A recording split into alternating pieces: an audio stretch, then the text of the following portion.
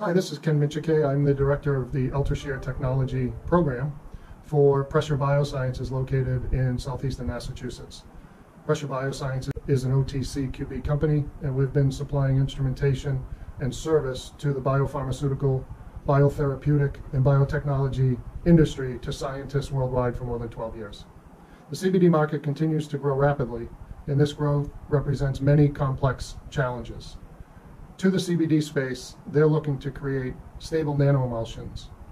With our UltraShear technology, Pressure BioSciences is able to deliver a stable nanoemulsion that is presenting a sample that is bioavailable and absorbable to consumers. In our last video, we showed Pressure BioSciences' early development efforts to create a truly water-soluble, stable nanoemulsion of CBD oil and water. I'm excited to report that we've made tremendous progress over the past few months. The progress to date includes the development of a BioSciences UltraShear technology instrument. We've built out a development and sample processing laboratory. We've increased our staff by twofold. And what we'll demonstrate today, we've actually now have the capability to run samples of research volume CBD oil for interested parties.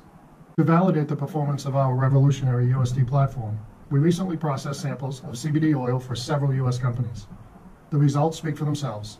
One company ordered 6 BioSciences K45 systems with a value over $1.2 million. We expect this order to be shipped and installed before the end of 2020. Several other companies have entered the sample processing program and should be placing orders shortly.